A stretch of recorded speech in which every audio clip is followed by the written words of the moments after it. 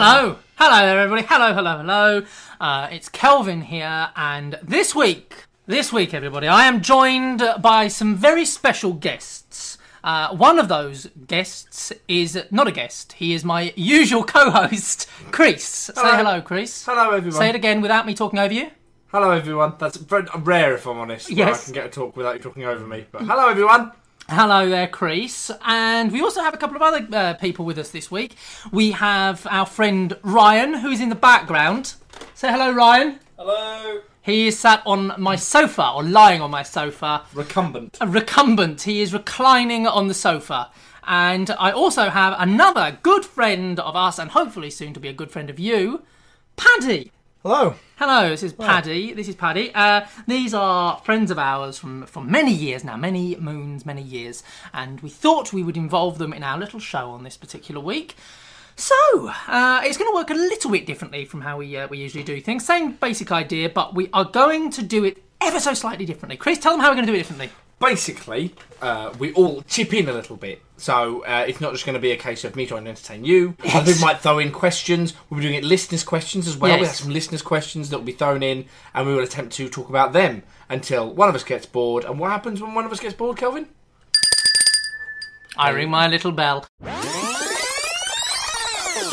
Okay, so the first topic suggested by a listener is...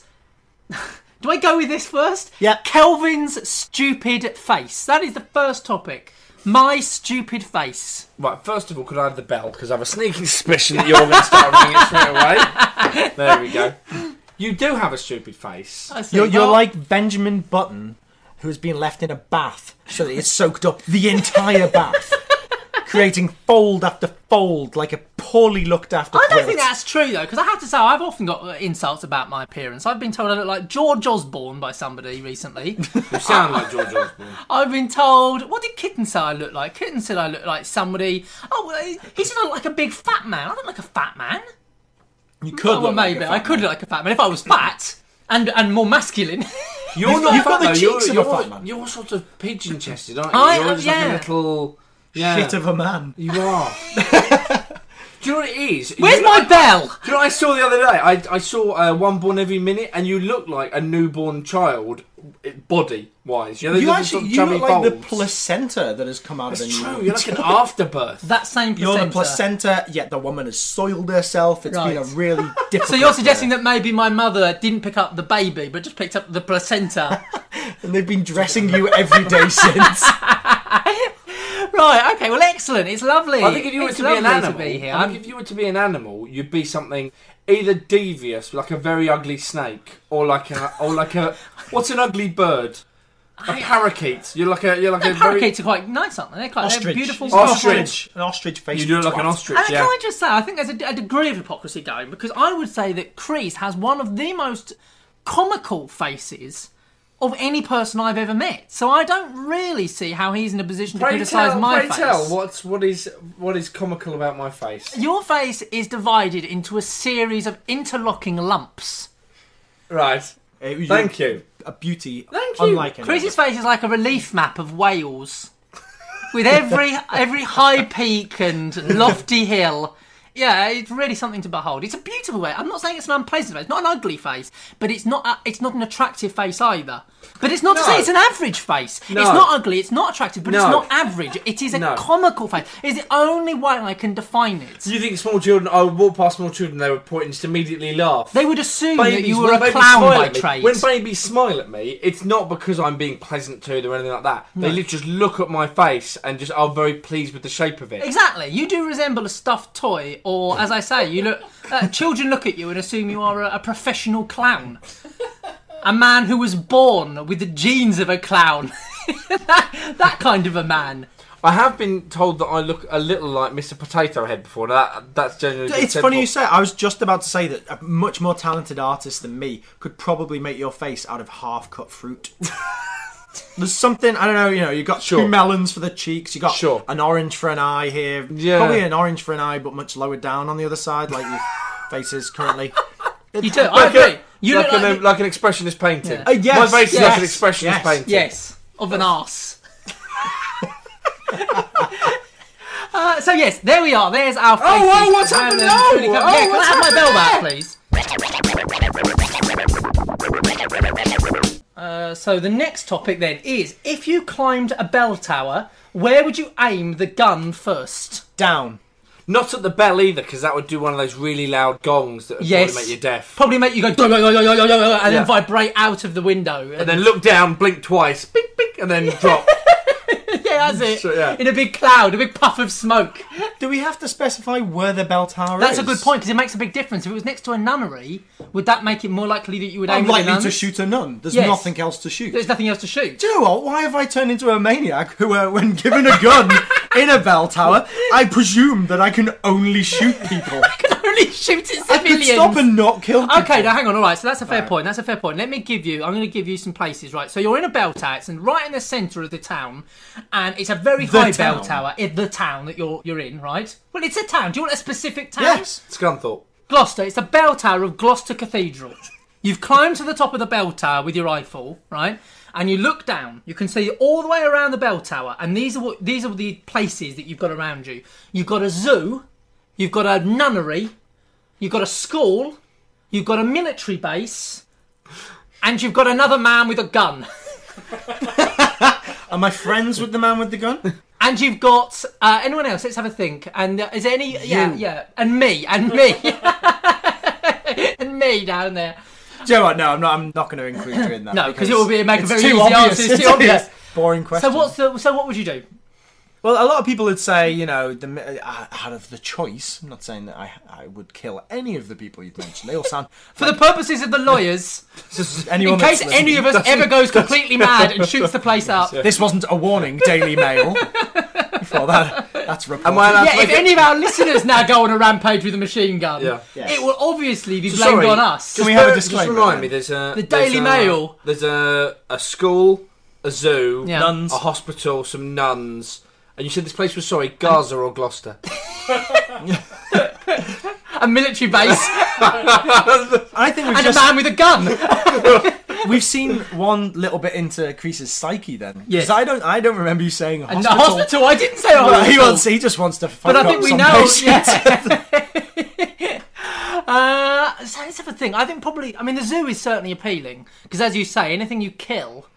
Because anything you kill... can mount its head on I your disagree wall. because you see, I think that there's quite a few animals that take quite a few rounds to put down. Yeah, but I don't think I'd be interested. something. I'm not interested in shooting bears and elephants and stuff. I'm interested in shooting something. I would try and shoot the smallest animal it was possible to hit.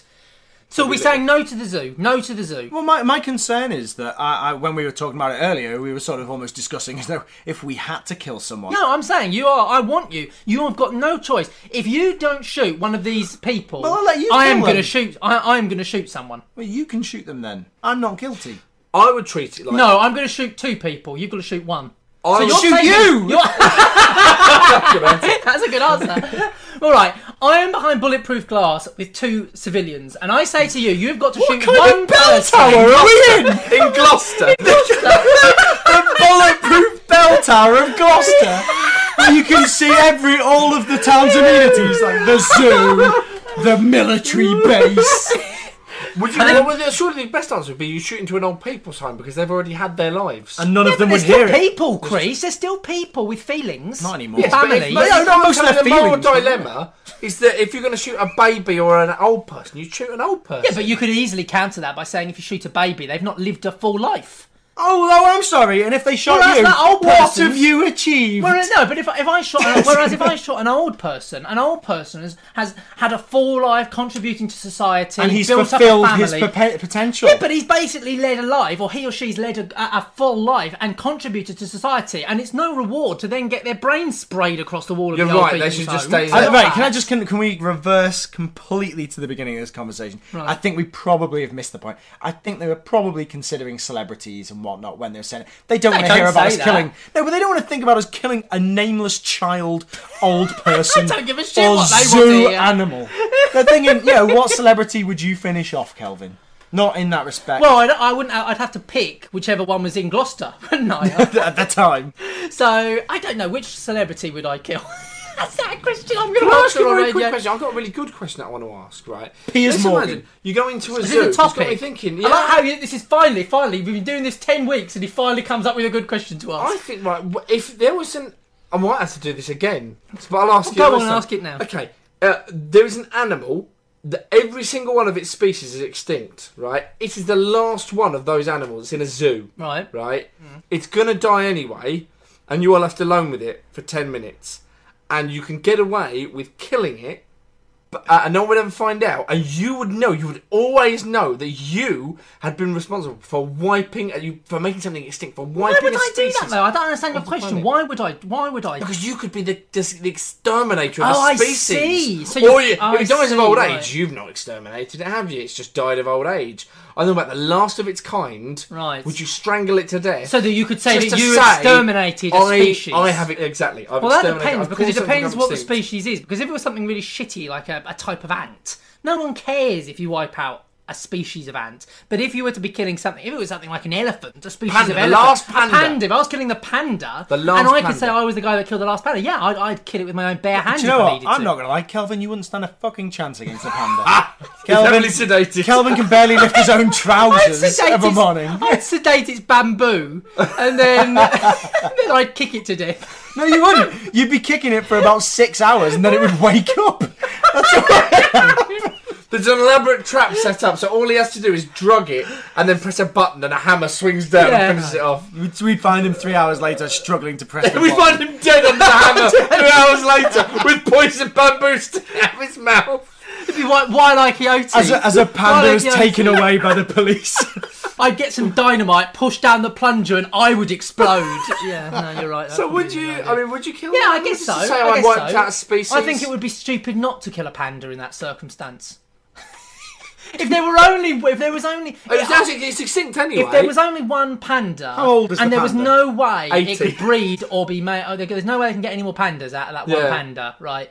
Then yeah, I think it would be stupid not to kill it in a big public. You'd execute it. I'd do it in a big public. From a bell tower. You I'd push it put- from a bell tower in I'd Gloucester. do something. I'd make a big show of it. I'd make a big event of it. People, all the news cameras could come from around the world to watch the death of a species. So, out of interest, would it make a difference if it was a young or an old panda? I mean, the thing is, a lot of people would take umbrage with it. They wouldn't be happy about it. They'd say, it's outrageous, you shouldn't kill the last panda. But if there's no way it can breed and it's no way it can be cloned, and as you say, it's already old. It's an old panda. Yeah. It's its last few months. It's suffering. I think, yeah, you should kill it and you should make a big thing of it. Everyone from all the various, you make like the Olympics. You invite all of the different countries to come and attend a big ceremony, and then you blow up a panda. Yeah. First memorable injury. Big Jack suggested first memorable injury. And that's the next topic. I had the most middle class injury it's possible to have. Actually, that's not true. Probably having like a polo injury is probably the most middle Hurting your horse. Yeah, hurting your horse. It's the most middle class injury. I was playing badminton. Crushed under a medium-sized car. I was playing badminton with my friend Tim down the road. That's a middle-class name. It is. Very middle-class name. The shuttlecock ended up on the roof of That's his garage, very middle-class. And I had to... Shuttlecock. And I went and got his dad's A-frame ladder, and I set it up and climbed to the top, using my badminton racket to swing at the shuttlecock, to try and strike it and have it soar down onto the floor. And I hadn't attached the latch in the middle of the A-frame ladder. So I jumped up, swatted at it, got the shuttlecock down in a beautiful little scoop. However, when I landed, the A-frame simply just collapsed onto the floor, and I fell down and landed with one of my wrists on one of the struts. And I heard an almighty crack, and I fractured my wrist on the first day of the summer holidays. First day of the summer holidays? Guess when it came off? Oh no, it didn't really the end 3 of the days. 3 days before the end. 3 days before the end of the summer holidays. Very traumatic.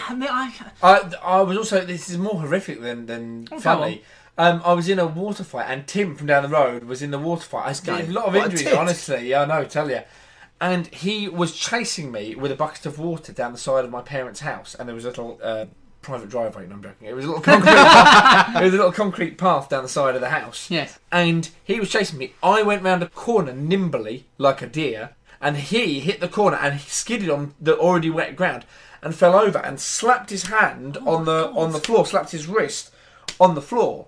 And he made a noise that was really inhuman, which still haunts me to this day. I'm not going to repeat it, but it was just a noise like an injured animal. In case it haunts you, listeners. And he got up and he walked over to me and he was holding his wrist and I went, "What's up?" And he let down his hand and he'd split basically from where his watch would be up to his elbow, and it just opened up and I could see all the inner workings of his arm. That's absolutely horrific. And he looked at me, looked me straight in the eyes, and then screamed. And I was in shock, so I just stood there looking at him. You were in shock? He wants some sympathy out of this story. I was in shock. I was mortified. Get that dirty thing away from me, said Crease. You'll ruin my best badminton shirt. You won't be able to play croquet with that arm again. Yes. That was it. So we went off and my mum did all the first aid.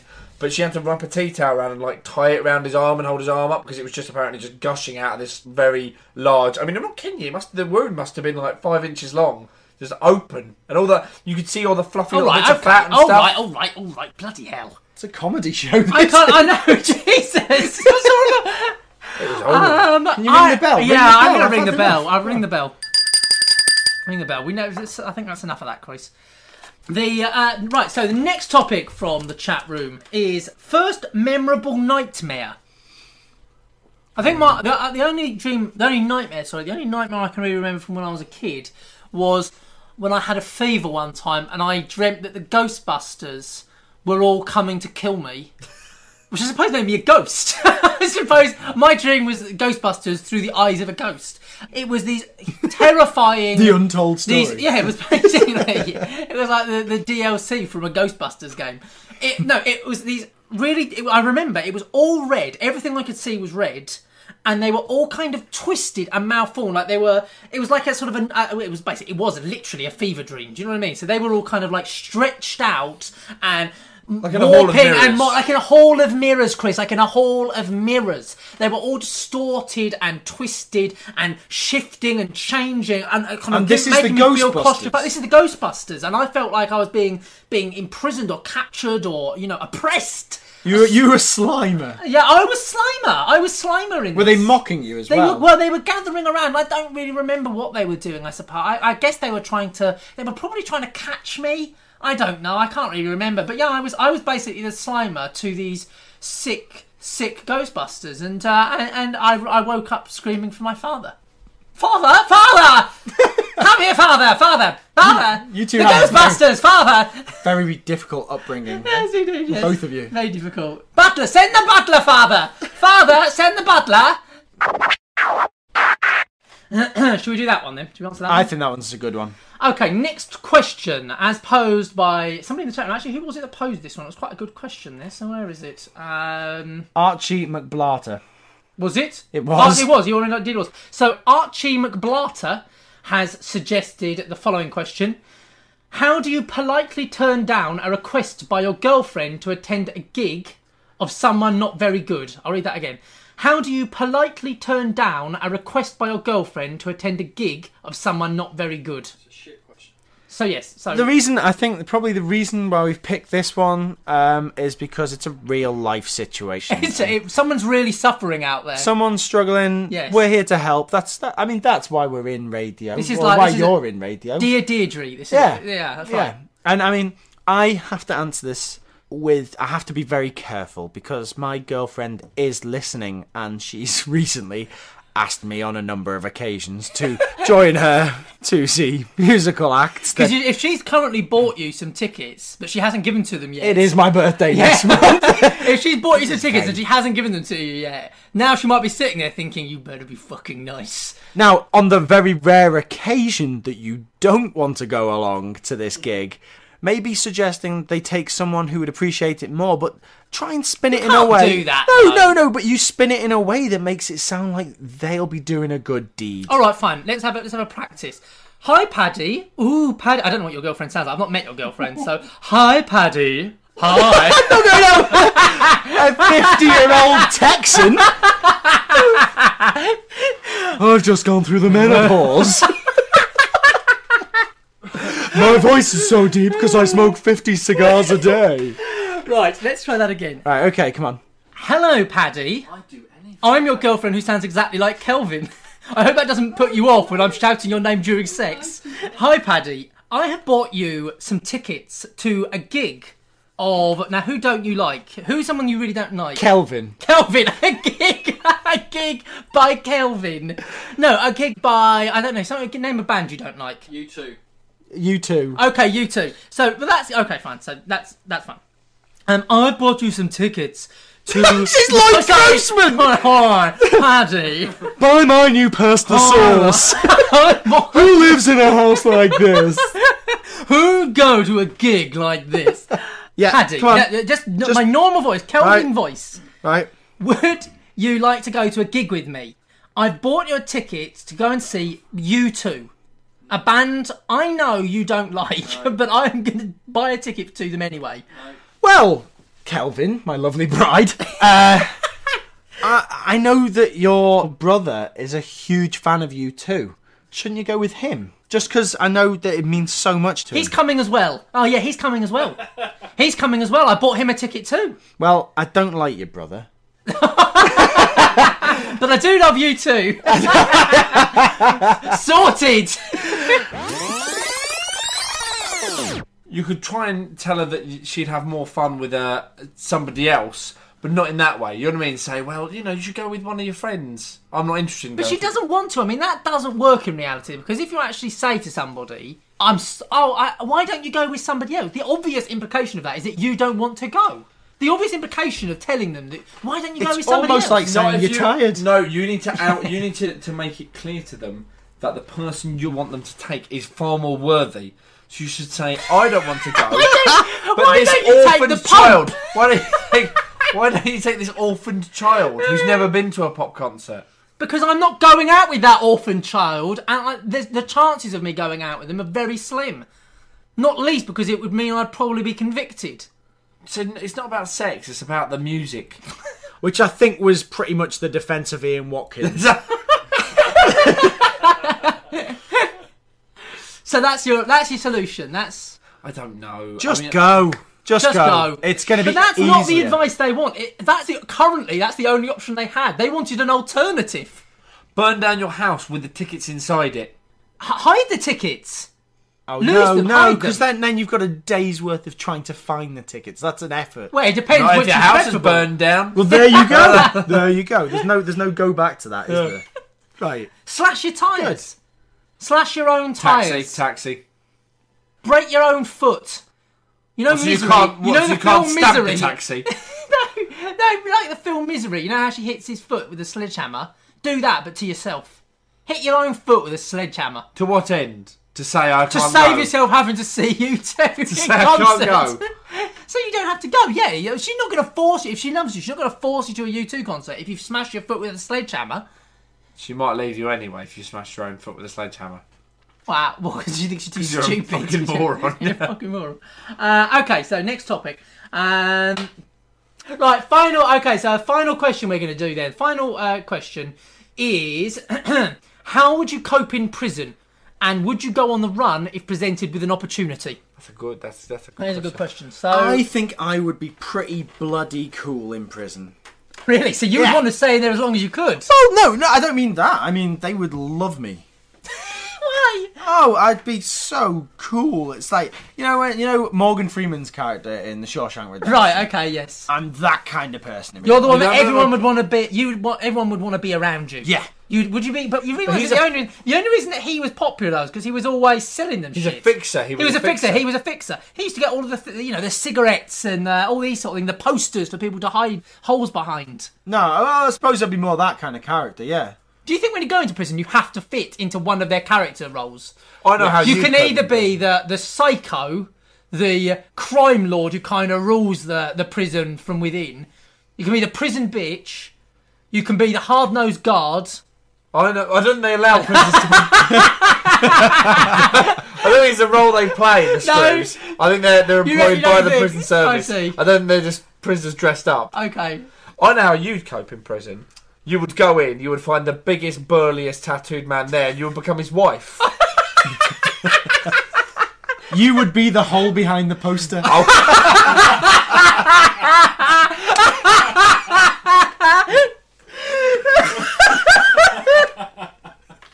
Oh no, let's not go down that road. Anyway, so I mean that is true though. I mean, I would actually basically be, but then actually, I have actually thought if I was to go into prison, I do genuinely think the only way I could manage it would be if I became the one that everybody feared. Now, bear with me. I can't do it by relying on physical strength, but I reckon I could probably do it by being like a complete psycho. The guy that I say, don't go near him, and then the guy goes, he's a fucking little worm, he's a little maggot. And they go, no, seriously, he took a guy's eyes out with his thumbs. So like Buscemi on... yeah, like that's it, like Steve Buscemi from Con Air. Yeah, that's it. Day one, I would peel off a man's face. Ow! Well, that's not... I don't know. With whatever's to hand. Some plastic cutlery or whatever they've got. Jesus Christ. And then, day two, everyone would treat me with kid gloves. Yeah, you're also in prison for the next 74 years. Something like that. No, but actually that's another thing. Because if you go in for a really... Because obviously, how you're treated in prison also depends on what crime you've done. It affects how people react to you. So if you're a gangster, people treat you with respect. If you go in there and, you know, you're a child abuser, they will beat the absolute shit of you. They'll treat you appallingly. So with that in mind, if I ever did think, oh shit, I'm going to prison for what I've just done, I would immediately commit a very, very serious criminal act so that I'm going to be in prison, but at least I'm going to be in for prison for something that they'll respect me for. Get this straight. So I go in for a burglary, right? I commit a burglary, and then knowing that I'm going into prison, I would do a really big murder. Right. I would kill like 5 people really quickly before the police caught me, and then I think, well, it doesn't matter, because when I go into prison, I'm going to be saying, oh, there's that guy who committed 1 burglary and 5 murders. Would it not be easier not to do the burglary?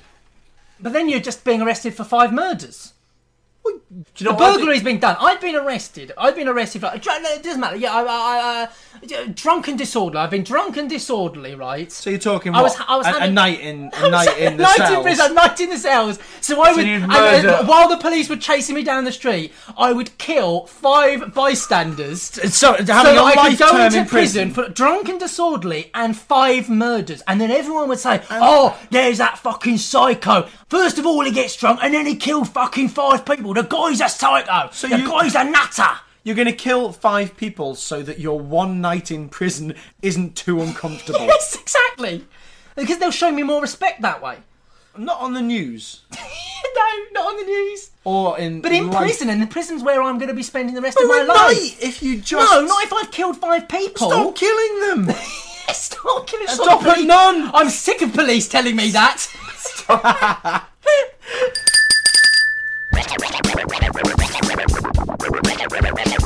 What a sad time. It's the end of the show. Is there any time sadder? I often wonder this. Funerals? No, well, let's not go down that road. Okay, then, well, thank you very much for listening, everybody. Thank you to Crease, as always. Thank you to Paddy. Our friend and guest Paddy. Hopefully he will do another one of these at some point in the future. And yeah, let's just do the usual bump at the end here. You can follow us at Twitter, YouTube, and indeed on Facebook as Radioface Comedy. So we are Radioface Comedy on all of those: Twitter, YouTube, and Facebook. YouTube, we also pull up a lot of videos and clips and various bits and pieces that you might find funny or whatever. And that's it. So thank you again for listening, and until next time, bye bye.